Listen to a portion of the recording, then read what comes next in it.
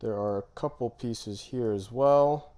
All right, eye looks a lot better. My goldfish Mr. Clean had a wen trimming procedure done yesterday where you trim up some of the fleshy growth on their face down from the bottom and back of their eye so they have a better field of vision. Sometimes this growth can just get a little bit too big and it clouds up their vision, so I trimmed it back a little bit. I posted the full video of the trimming on my YouTube channel if you want to watch the full procedure.